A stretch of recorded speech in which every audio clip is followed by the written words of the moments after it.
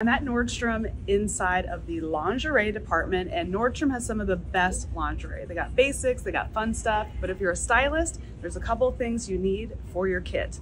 Let's go. Back in the day, this is probably not PC, I don't know if people still call it this, but we would call it the tit kit, okay?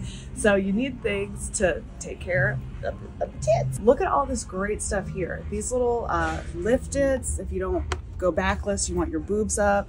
These little cutlet, nipple covers, sticky push-up tape. Like, look at all this good stuff. Booby tape, invisible bras. Like, just invest in this stuff and have it so when you're working with a client, everything is just there and ready. Because I hate to tell a client like, oh yeah, this dress will work if you go and buy these 80 things. Just have the 80 things for them.